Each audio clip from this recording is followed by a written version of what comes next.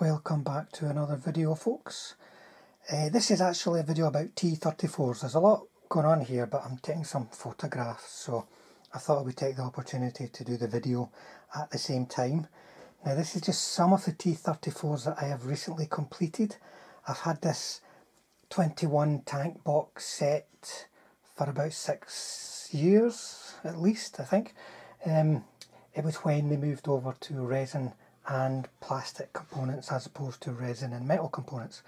I never ever got around to it because I knew there would be so much work involved in painting them, certainly the way I paint them, with modulation and all the highlighting and weathering and such likes. But I finally got them done.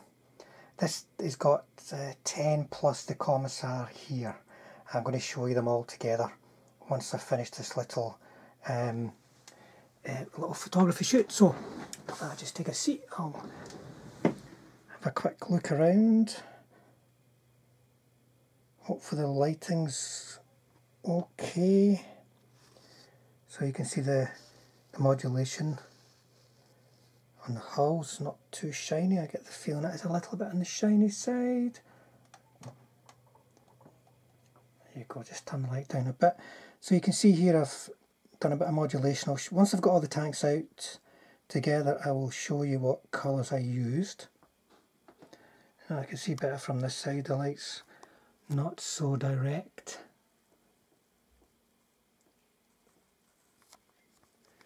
Now let's see, I'll take some tank riders off so you can maybe get a peek at the engine covers. They've got some modulation on them too, and the hatches, the turrets, the barrels. So basically trying to do a bit of modulation right the way across the board with these guys. Try and give them shape because they're nice angular vehicles, so you can really accentuate the shape with a bit of shading and highlighting. Now they had a pin wash, an enamel pin wash, but then I also used some pigments, as you can see, mainly on the running board and around features on the turrets. That helps give it a bit of shape and a bit of weathering and doesn't go completely over the top of the pigments either, because that's a real danger. You can just slap it on and then you're just not getting off again.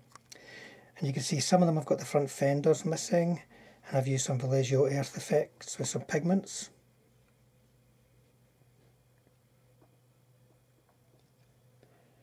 And that just represents a bit of mud that's been building up. And there's the commissar. I don't know if there'll be an actual commissar tank in version 4, probably not, but it'll make a good command tank. Now, this box of 21 T34s also had 21 of each turret type. So not only was it a lot of tanks to paint, but it was a hell of a lot of turrets to paint. That's one reason why it took me so long to get around to it. But there's a nice battle scene that I'll take some pictures of. For Nasty 88. Starting to make an impression. Rolling out the welcome mat.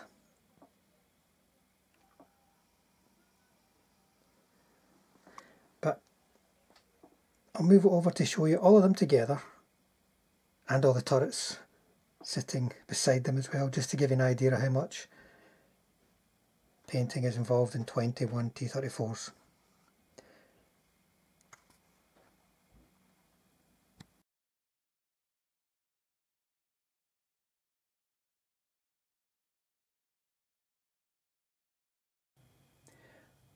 Okay, so here is 21 T34s and 42 turrets. It looks quite a lot, and it certainly felt like a lot when I was painting it, especially as I was careful to do modulation and shading and highlighting on all of them. It's a big job. Somebody said just spray the whole lot, get a spray can, but I'm only going to paint them once, so I'm going to paint them as well as I can, and that's them done. I've got two different platoons here. They are identified by the numbers 1 to 10 and 11 to 20. That's on the 85s.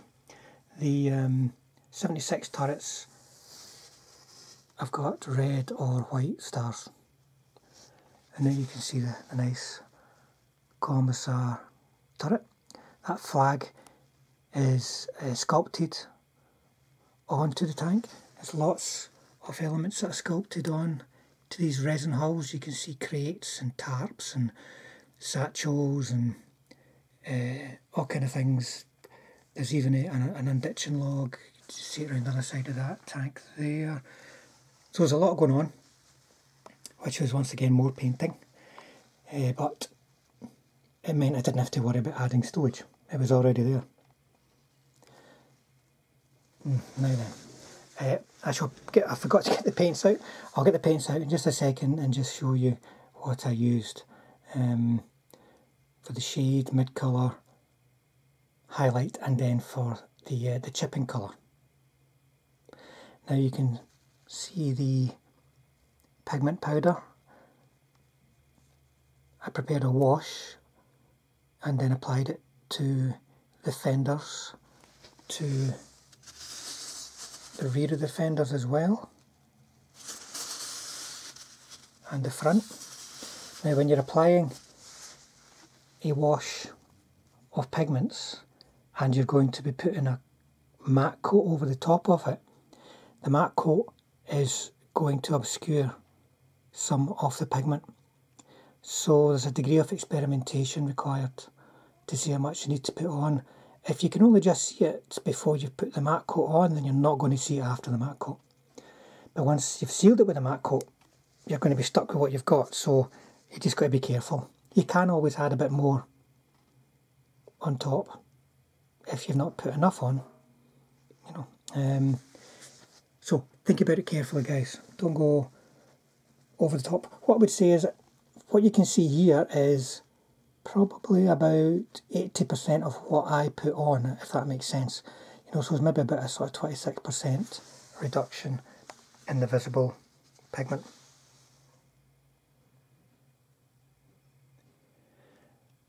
But there you go, folks. I've now got a army of T34s at long last. So I can have some proper Soviet tank lists, not just infantry lists.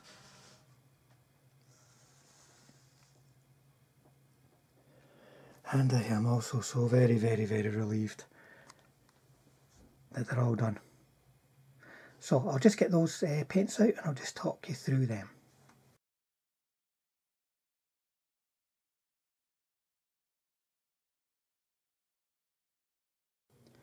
Okay folks, here we go.